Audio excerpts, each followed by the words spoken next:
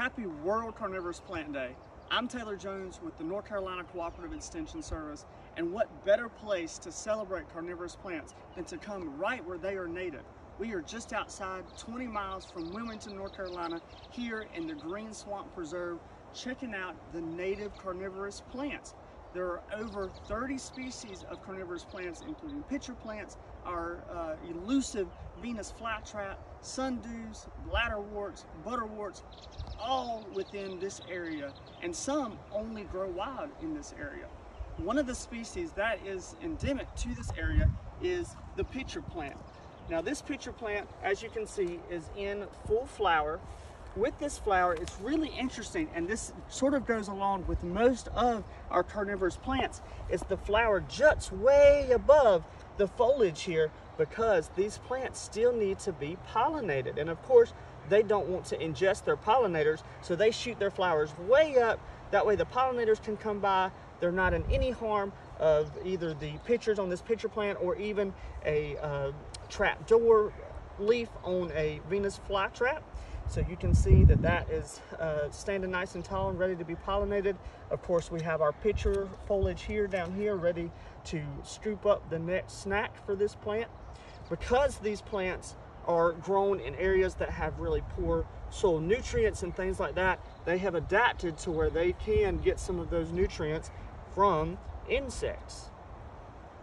There's several different species of carnivorous plants in this area, so let's take a look at a few others.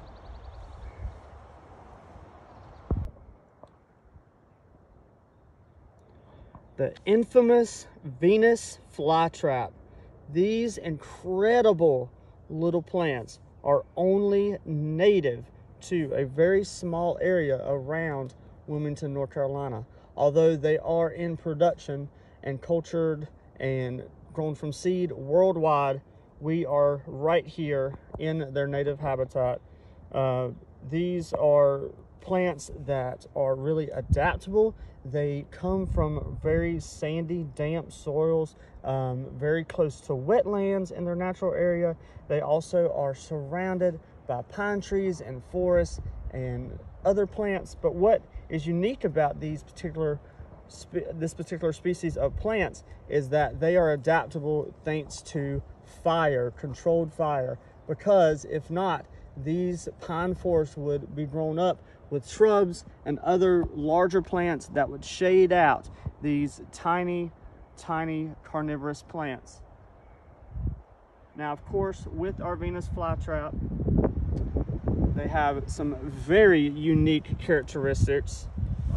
One being these two modified leaves that come together to form the trap door that will trap this plant's prey of insects and spiders.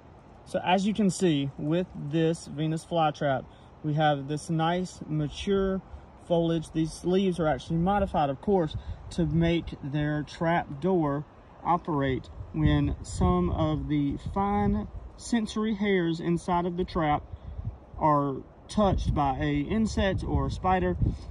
They then snap shut, and what will happen is that this Venus flytrap will take about a week or two to fully engulf and digest that insect, and then it will open back up and prepare again for another feast to come its way.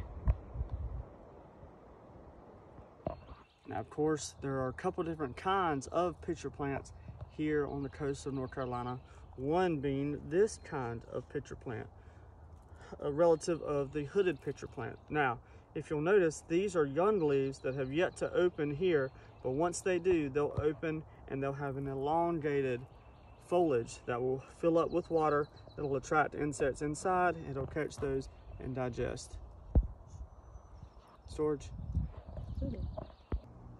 So further along on our trail in the Green Swamp Preserve, we have come across these open hooded pitcher plants. Aren't those just gorgeous?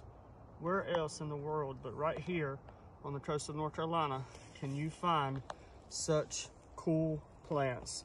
Again, you can see they open at the top. They're going to fill with water, liquid, The insects will get trapped inside. There's little fine hairs along the inner side of this tube that make it super easy for the insect to go in, but extremely difficult for the insect to come out. And that's how they catch, and then they will digest their prey.